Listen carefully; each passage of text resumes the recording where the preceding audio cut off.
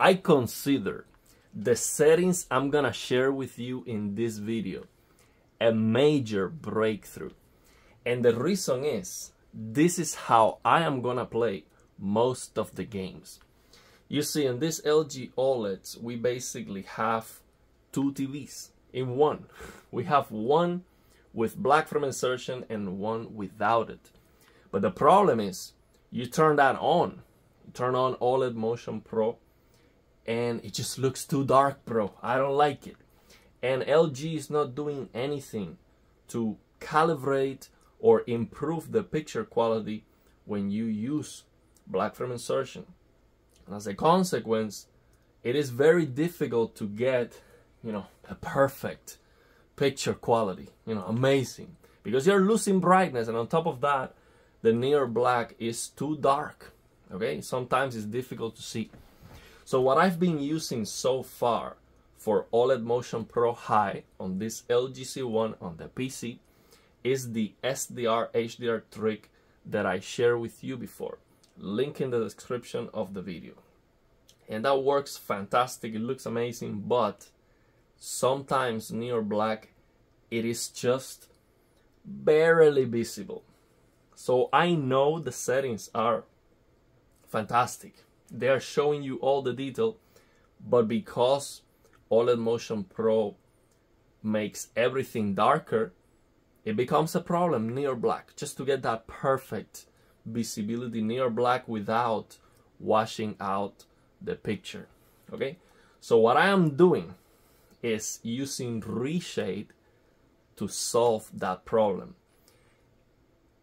And what I have accomplished with these settings on Reshade are close to unbelievable. This is just magic, and it is gonna be very difficult for me to show you the difference, but I'm still gonna try it.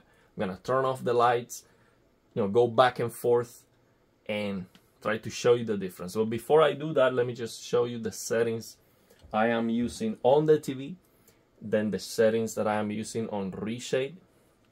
And of course, I'm gonna have in the description of the video the Reshade settings in writing and also the TV settings. So it is, in writing, in case you don't understand exactly what I'm saying, because the Reshade settings are weird.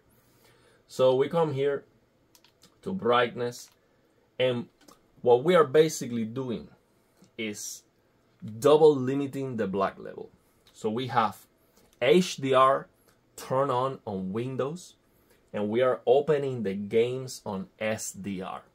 So now when you do that, the games are double limited. They are washed out 2 times. So you need to do a double expansion, okay? That's what forcing limited is. But you do not want to affect the white point because we have the tone mapping options available on the TV to get that brightness with the SDR HDR slider. So what we're going to do is we're going to limit the black level on the TV 1 time, and the second time we're gonna limit it with Reshade to get a brighter near black, okay? So this screen brightness 46 is the same black crush as forcing limited here on the TV. So full range on the GPU, forcing limited on the TV, that's gonna be the same black crush, but I do not want to do that because I do not want to affect the white point, okay?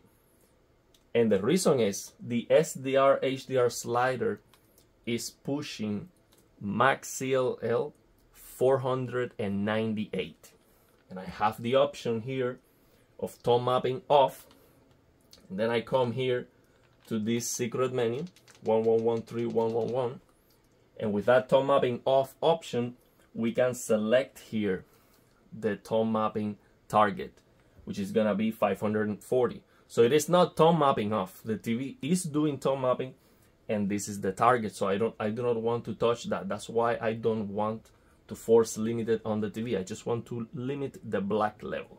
Okay. So we have mastering peak and max CLL in 540, and let me just show you the rest of the settings before I show you the Reshade settings. So color depth 55, warm 50, and of course I am using OLED Motion Pro High, which is what we're talking about here. If you have a C2 or a different C2 or the C3, I don't know what's the black frame insertion, or G2, just turn it on and use it at 60 Hertz, 60 FPS. This LG C1 supports 50, 60, 100, and 120 black frame insertion, okay? Which is a shame that they reduce the feature on the newer TVs. It's just insane. Such an amazing feature. You know, enjoy what you have. C2, G2, they are great TVs. The C3, G3 are gonna be amazing, but unfortunately they don't have this.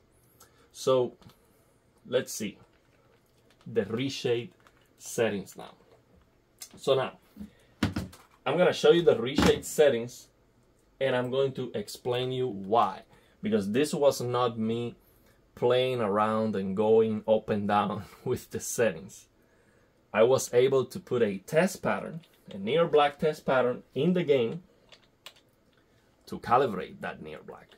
So the name of the preset, and of course I'm not gonna show you how to install Reshade. I mean, it's very simple. Just Google it, how to install Reshade. It's just one click, install, next, next, next, next, finish, and you're done. You open the game, everything is there for you. It's very simple. The only thing you have to do is to search for this preset called PD8003 curved levels. Okay, PD80 lower slash, I forgot how this thing is called. This is slash here, 03 slash curved levels. Okay, so with this curved levels preset, we are going to change the following settings. Black point, so this gray black point, we're going to increase that from 0 to 3, and we're going to change the toe position X and the toe position Y. So the toe position X, we're gonna change that to 0.030, and the toe position Y, we're gonna change that to 0.040. Okay, that's it. That's all we have to do. And I'm gonna show you here with the near black test pattern how that looks and what that does. So let me turn off the lights so you can see this near black test pattern. So I'm going to go on and off with the preset, and as you can see, when I turn on the preset, I am crushing the blacks here on the near black test pattern. So now let me get Reshade out of the way so the camera is adjusts the exposure and the gain, so the ISO, so you can see this near black test pattern. So without the preset, so without the Reshade preset, I can see the entire near black test pattern, which is basically these two squares here. We can see the entire near black test pattern. So this near black test pattern is on SDR, and all content on Windows, all SDR content on Windows is limited. Okay, so I can see the entire near black test pattern, but it is just barely visible because I am limiting the black level on the TV with a screen brightness 46. So now I want to limit the black level one more time with Reshade. And when I turn on that preset, you see that I am crushing more the blacks. So I can see 1, 2, 3, 4, 5, 6, 7, 8 columns counting from the right, and that's exactly what I want to see. So if I do not use this preset and then I come here to the TV and I force limit it, or I lower the black level to 41, I would get the same result. So let's say I force limit it here. Let's take a look at that near black test pattern. It looks exactly the same, but it looks darker though. So, but now I can still see 1, 2, 3, 4, 5, 6, 7, 8 columns counting from the right. Okay, so that is double limiting the black level. That is how double limiting the black level looks like. Okay, so I'm doing one time limited with the TV, second time limited with Reshade. You see, before, after. So now let's take a look at the game. What is the result that I am achieving with this? And this is where this becomes just mind-blowing. Like, how is this even possible? So basically, I'm showing you here that the Reshade preset is on. I'm gonna turn it off. So before, after, before, after, before, after. So this is what it is, kind of inexplicable that by turning on this preset, I am getting more details. So take a look at these leaves over here, how they become more visible. Take a look at these leaves. They become more visible. Actually, all these leaves over here, when I turn on this, which is crushing more blacks, it is making the near black detail pop more. So it becomes more visible.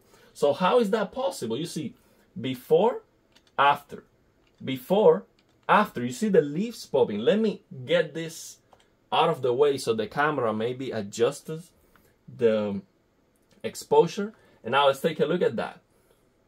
Before, after, before, after. You see here these leaves?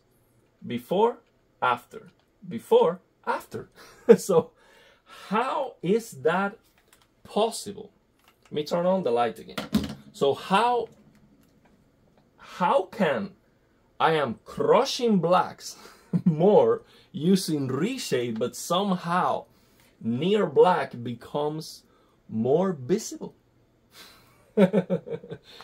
This is fantastic, man. You have to try it yourself because this is very difficult to record. I don't even know how that is coming on the recording or if you were able to see that. But trust me, if you have a PC and an LG OLED and you want to try black frame insertion, use these settings. And if you look very close, near black, you're gonna be like scratching your head, like, how is this even possible? This doesn't make any sense. It's fantastic.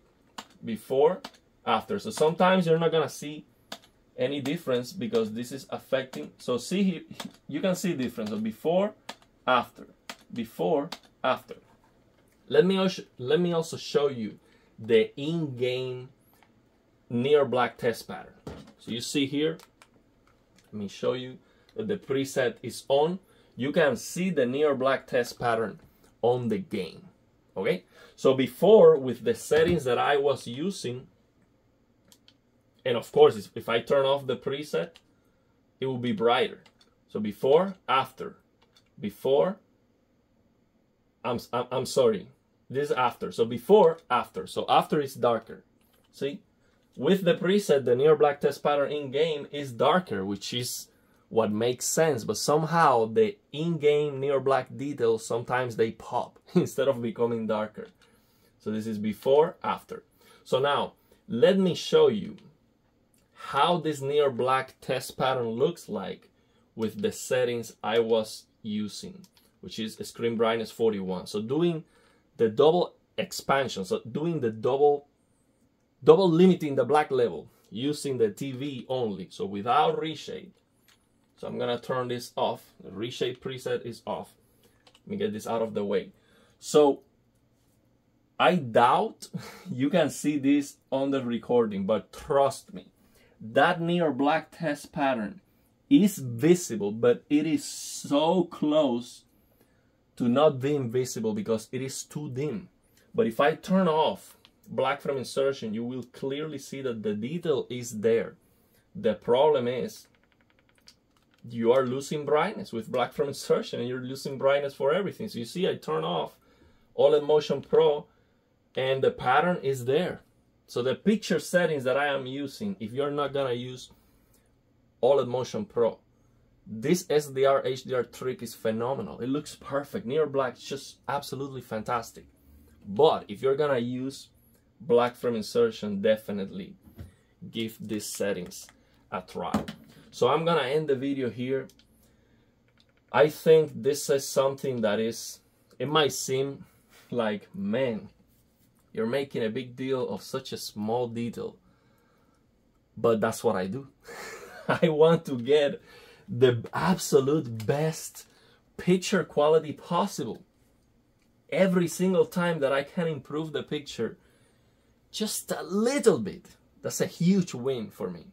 Huge win, and I will keep doing that until the end of time because that's just the way I am. But if you try this on your computer, let me know how you like it. Let me know if you can tell the difference. And yeah, I just want to know your experience with this. And if you have any questions, let me know and I will try to explain. And I'm gonna have all the links in the description of the video, all the settings in the description of the video.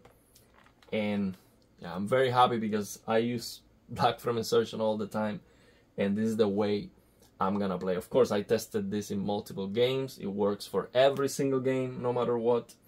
And because, you know, all the games are on SDR. And also, if you wonder what is the performance penalty of using this Reshade preset, it's like 2% GPU utilization. I tested that too. It's just insignificant. You can lower the in-game settings and get a much bigger, you know, performance boost. It's just almost insignificant. And what about the input lag, bro? Come on, this insignificant. Okay, absolutely insignificant, and totally worth it for the picture quality improvement.